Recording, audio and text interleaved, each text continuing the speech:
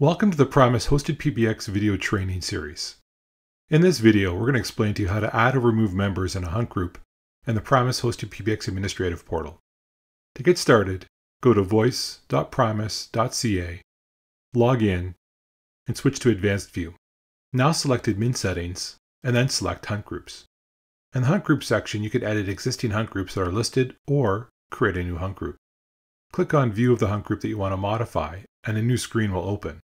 In this example, I'm using the hunt group called Video HG Example with extension 5678.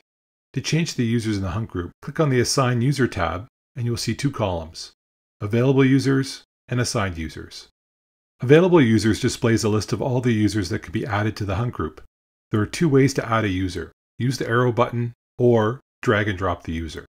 The first way starts by clicking on the user so they are highlighted and then press the right arrow button. In this case, I've selected User 2, then press the right arrow key. User 2 is now part of the hunt group. The second way to do it is to drag and drop the user into the Assigned User section. In this case, I've selected User 3 and dragged it over to the Assigned User section. User 3 is now part of the hunt group. If you want to add all the users to the hunt group, simply click the double right arrow button and all users will be added to the Assigned User section. Make sure to save all your work. To remove a user from the hunt group, find the user in the Assigned User section, then click the left arrow key and the user is removed from the Assigned User section into the Available User section. To remove all users from the hunt group, click on the double left arrow key and all the users will be removed from the hunt group. And remember to save your changes. This completes our hunt group video. Thank you for watching.